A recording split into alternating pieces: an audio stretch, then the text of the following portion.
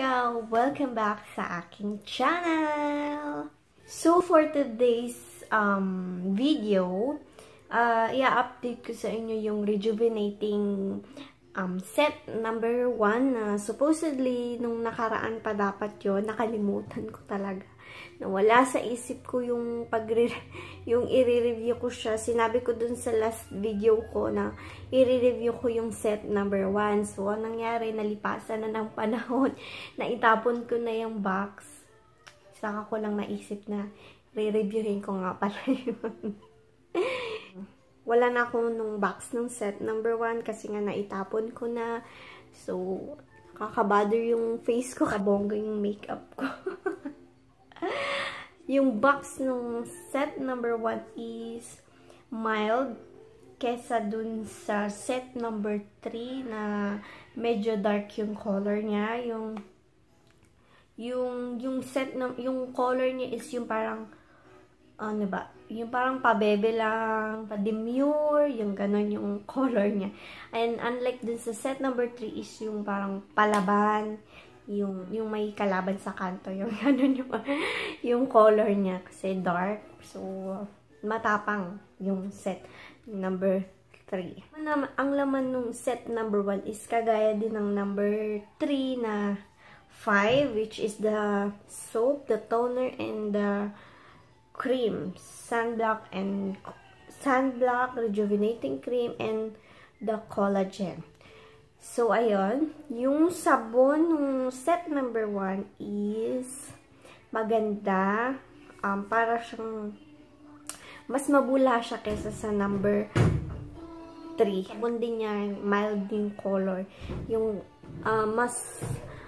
parang papunta na siya dun sa sabon ng Kojisan. Ganun. Yung toner naman ng set number 1 is okay lang. Okay lang naman. Tapos yung cream, yung mga lahat ng cream, yung soft, yung, anong tawag dito? Yung sunblock ng set number 1, ang napunta sa akin is gel.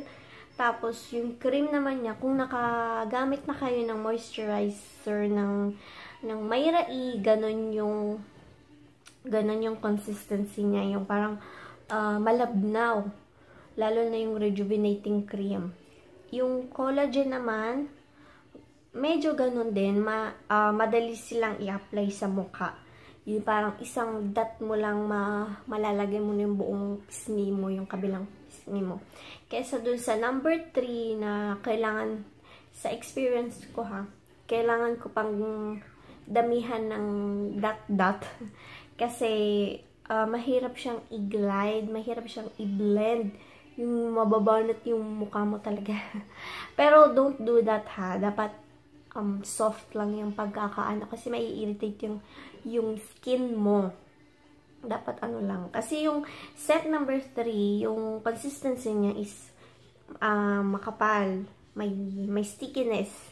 Yung ganon. Ang naging effect naman sa akin is maganda. 2 to 3 days ko pa siyang ginagamit is nakiklaim niya yung pagka-pinkish, yung blooming, yung ganon effect. Kasi pagising ko sa umaga, yung alam niyo, yung nagpipink-pink yung cheeks nyo, tapos, parang, alam niyo, yung parang pag tumitig kayo sa salamin is, wow, yung napapawawa yun. Tapos, yun, ang ganda ng pagka-effect niya sa akin. Tinigyawat lang ako ng isa, hindi yan iba yan. Tinigawan ako ng isa na sobrang laki, pero isa lang, yung may nana, isa lang naman. And then after that, wala na. Hindi na ako tinigawat pa.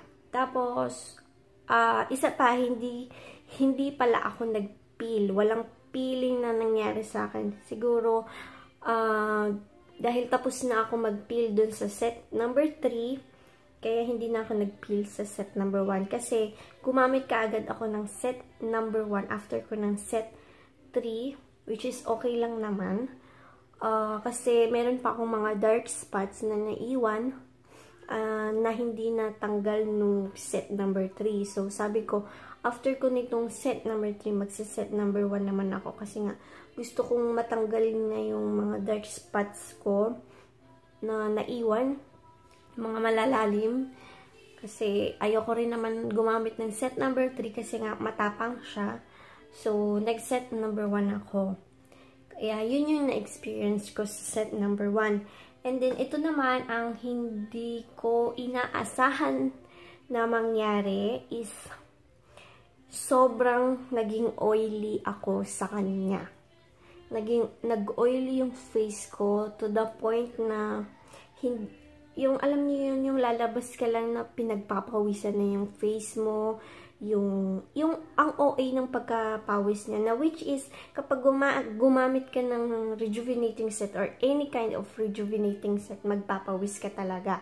But yung nangyari sa set number 1 sa akin is sobrang niyang pagpapawis na hindi ko naranasan sa set number 3. Nagpawis ako pero hindi ganun ka-OA. Yung alam niyo yung nagpawis lang ako, yung kasi mainit, yung ganun lang. Pero yung sa set number 1, konting kibot ko lang, grabe yung pawis. Yung, alam niyo yun, yung gusto mo nang kumuha ng towel para ipahid yung buong mukha mo dahil sa sobrang pagpapawis niya. Ganun yung nangyari sa akin.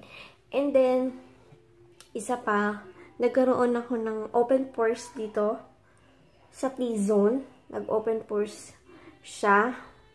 Mag-i-insert ako ng photo na sobrang halata niya na pati camera nakuha niya yung pagka-open pores ko dito na which is nakaka-bother. Tapos kasi sa set number 3 kasi nakailang box na ako sa set number 3 eh. Hindi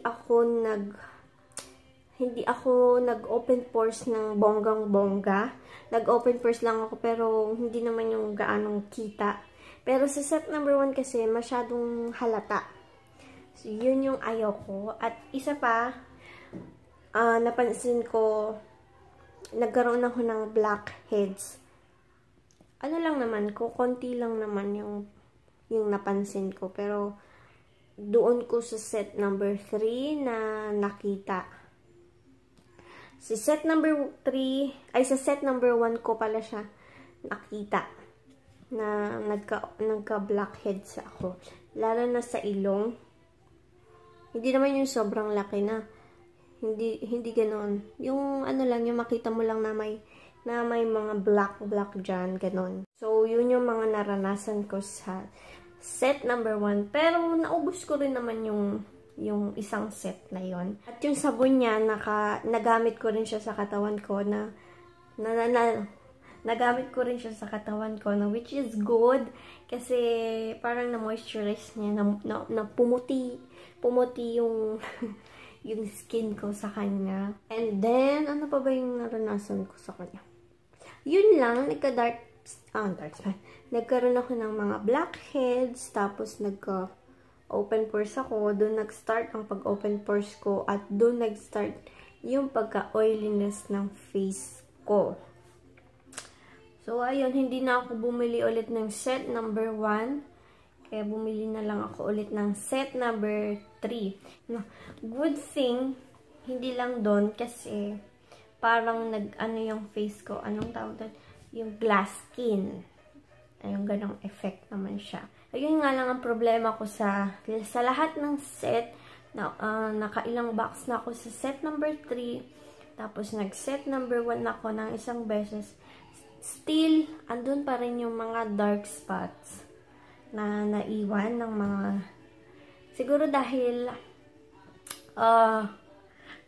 dahil malalim yung pinanggalingan ng dark spot, kaya ang tagal niyang mawala. Since atat ako, gusto kong matanggal ka agad siya. Wala. Pero, all in all, maganda yung Skin Magical. Ang best na gumamit ng ganun is yung mga mabababaw lang na pinanggalingan ng tigyawat kasi talaga mawawala yung dark spot. Pero yung kagaya ko na malalim ng pinanggalingan ng tigyawat, matagal. Kaya matagal mag-heal nung part na yon. So, ayun lang. Pero all in all, naging maganda naman yung effect niya sa akin. Yun lang, nag-oil yung face ko at nag-blackheads. Ayun lang.